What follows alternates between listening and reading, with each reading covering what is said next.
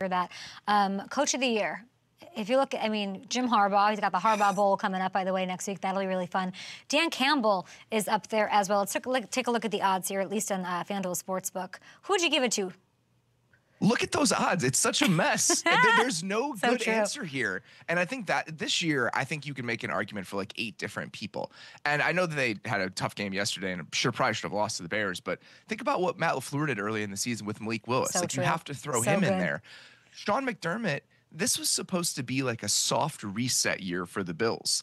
And instead, they're having one of the best seasons they've ever had with this regime. I'm still tempted to give it to Tomlin.